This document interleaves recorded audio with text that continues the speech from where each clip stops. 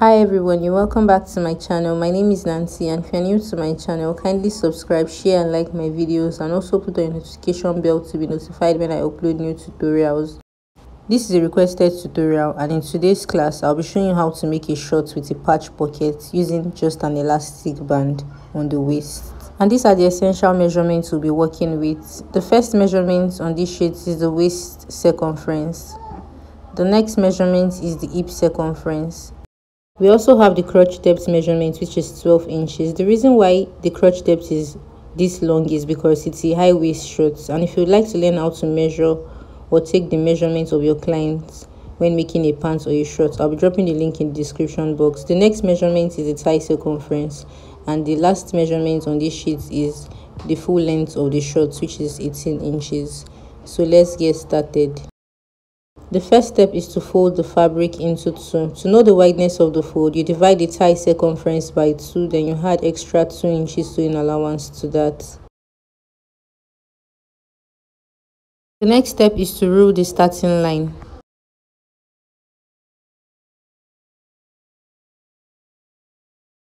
So for this short, we are not making use of a zipper. The only thing we want to work with is just an elastic band.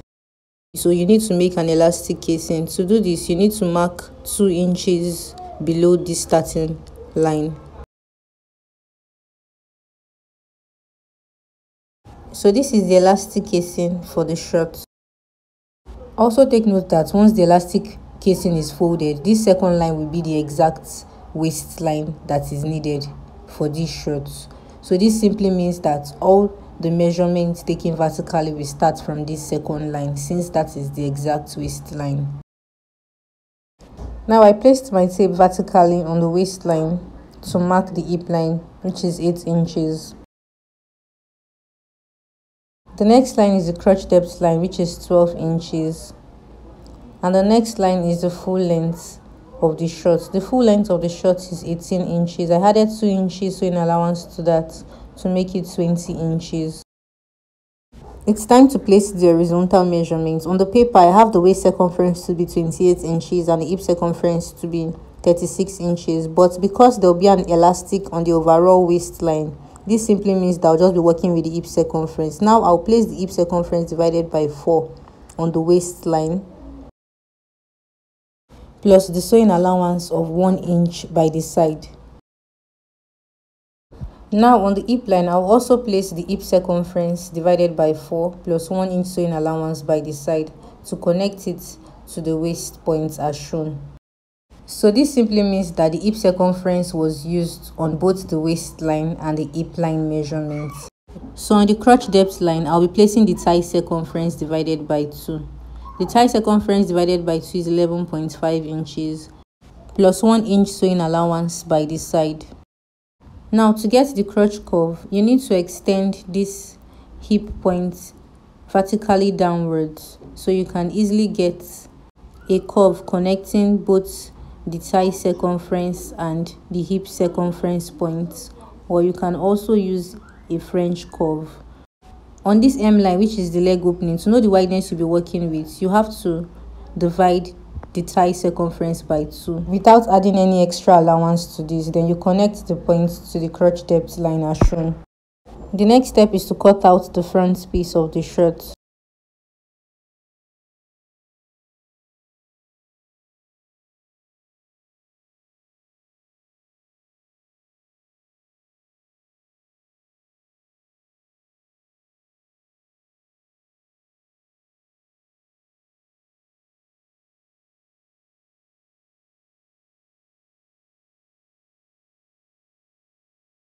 Now I will slit the folded side open so it gives us a 2 separate pieces.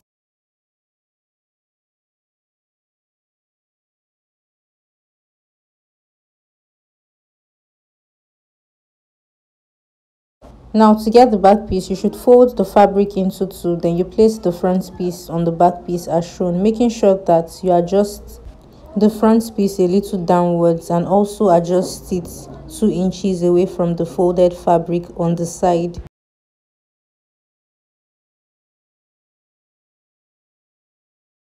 The next step is to mark 2 inches sewing allowance by the side of the shirt.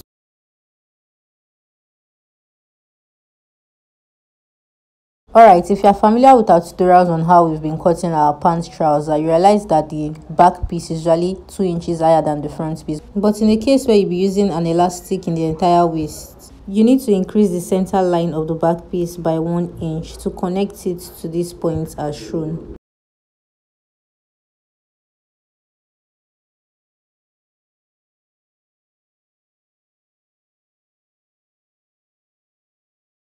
The next step is to trim out the back piece.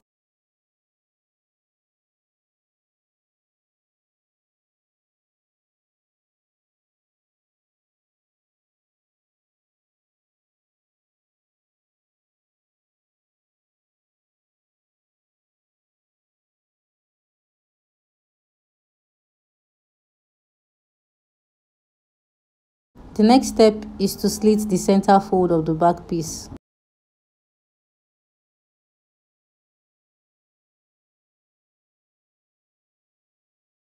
So both the front piece and the back piece is ready, and for those of us that might be like, why didn't I add the sewing allowance to the other side, but why did I add it to the center fold? It's actually the same thing. So this method is best used when there is no curved shape on the side of the hip. Alright, let's get started with the sewing. So this is the front piece of the shorts. I'll take this to the sewing machine to sew the crotch curve 1/2 inch straight down to the waist. I'll also take the back piece to the sewing machine to sew the crotch curve 1/2 inch down to the waist. So I've secured the center line of the front piece. And I've also secured the center line of the back piece. Before attaching the front piece of the short to the back piece of the short, you need to make the patch pocket. Now for the patch pocket, I folded the fabric into 2. The wideness of the patch pocket is 9 inches. And the length is also 9 inches. So that is 9 inches by 9 inches.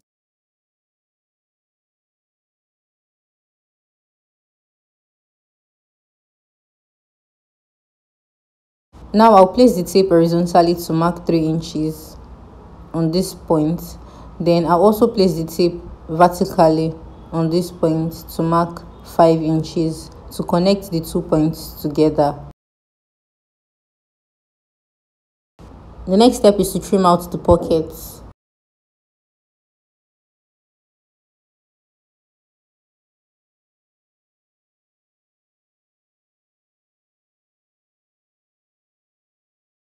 And since the fabric was folded into 2 before marking out the pocket, you need to slit this side open so you have 2 pockets. The easiest way to secure this pocket is to use a bias tape to secure just the curved side of the pocket as shown.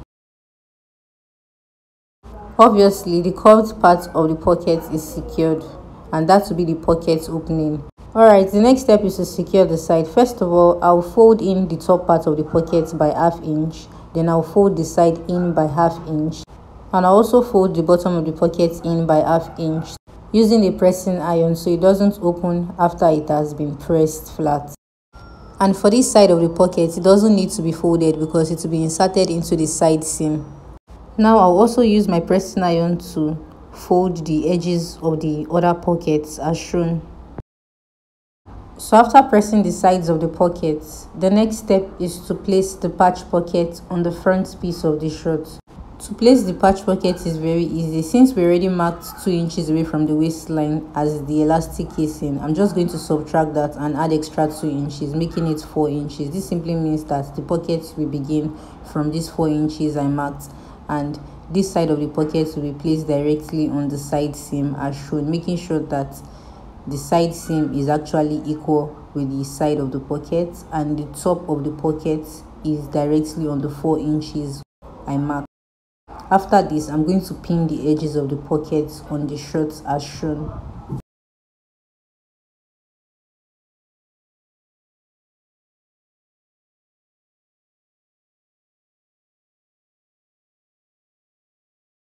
After I pinned the patch pockets, I'll take this to the sewing machine to secure the edges of the pockets following the direction of my finger. And I'll also place the second patch pocket on the other side of the shirt.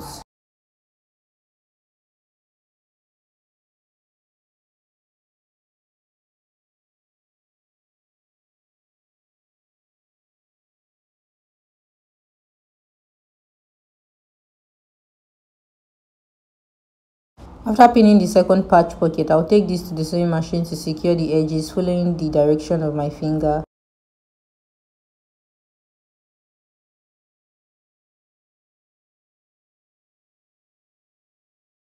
The next step is to place the back piece on the front piece of the shirt to secure the sides of the shirt by 1 inch.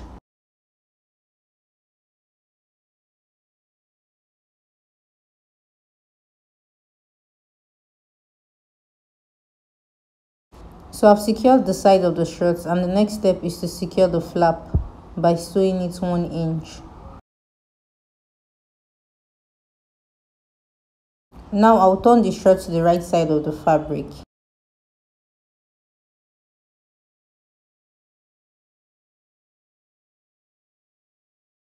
The next step is to fold the elastic casing. So remember that we used 2 inches for the elastic casing at the top of the waist. So now I'm just going to take this to my sewing machine to fold the top part in by 2 inches, and after sewing it by 2 inches, I'll also fold the edge of the fold, that's ½ inch in, and altogether the elastic casing is going to be 1.5 inches. Recall that I marked 2 inches elastic casing in the beginning of this tutorial, so this is the line, and I'm going to use it as a guide in folding the top part of the shirt, and I'll also fold the edges of the shirt in by ½ inch to secure the edges as shown.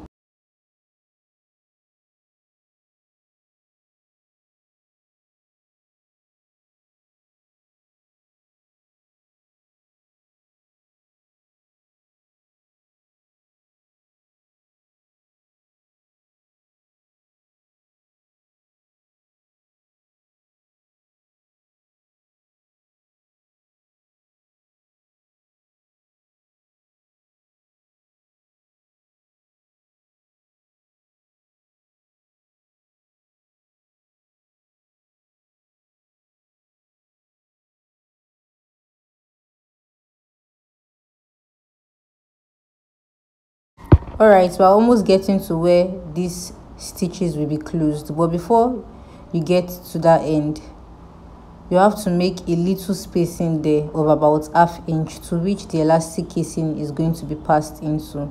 So you can see that I stopped stitching ½ inch before the beginning of the first stitch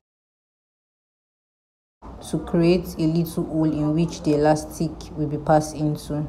Recall that when I displayed the essential measurements, the waist circumference was included, but if you noticed, I didn't use the waist circumference measurements in making this short at all, and this is where it is going to be used.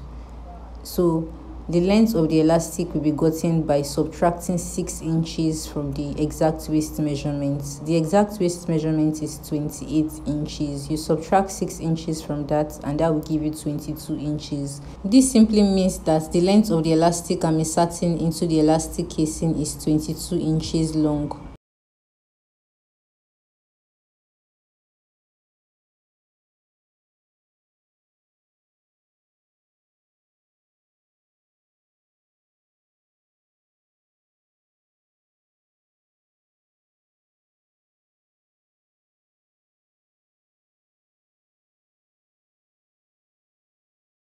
Now I made sure that all the elastic was stretched into the elastic casing. Now I have the 2 ends here. I'm going to take this to the sewing machine to stitch it ½ inch away from the tip. After stitching the edges of the band together, I'll make sure I insert it into the elastic casing properly so that it doesn't show. Obviously, the fabric has covered the entire waistband, so I'm going to take this to my sewing machine to close this opening here, which is at the center front of the shirt. The final step is to secure the hem of the shirt. Alright, to make sure that both leg opening are equal, all you need to do is to fold the shirt this way.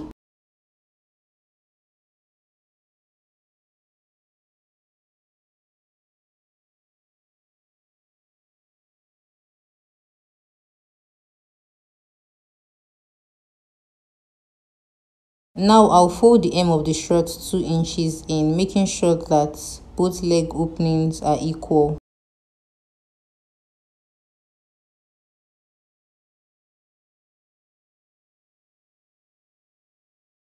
Now I'll also use a pressing iron to press the hem together, so it gives me a line that helps in guiding me when securing the hem of the shirt.